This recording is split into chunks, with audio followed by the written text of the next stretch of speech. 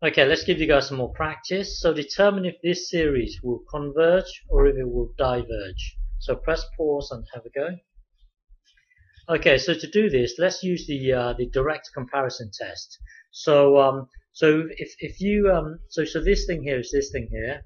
If you make the denominator smaller, so for example, 7/5. If you remove something from this 5, so we're going to remove the 2. If you remove, let's say if you remove something from the denominator, let's remove 2. So this thing here will be bigger or equal to this thing here. So removing this 2 here, if you make the denominator smaller, then the overall thing here will be bigger or equal to this thing here. And then if you look at this bit here, natural log of n looks like this. Y equals n, y equals x looks like this.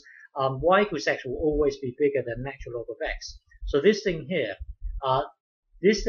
will always be bigger or equal to this thing here. So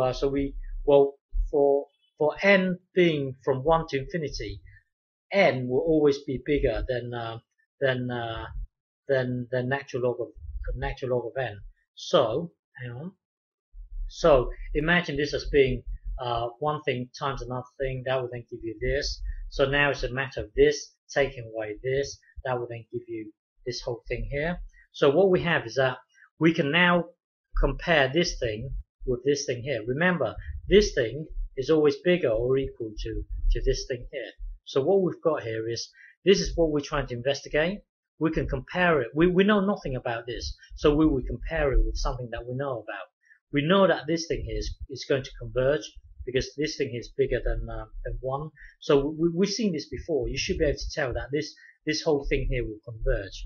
Well, this whole thing here will converge. Therefore, well, this being bigger or equal to this thing here will have no choice but to also to converge. Okay, so our series here will converge.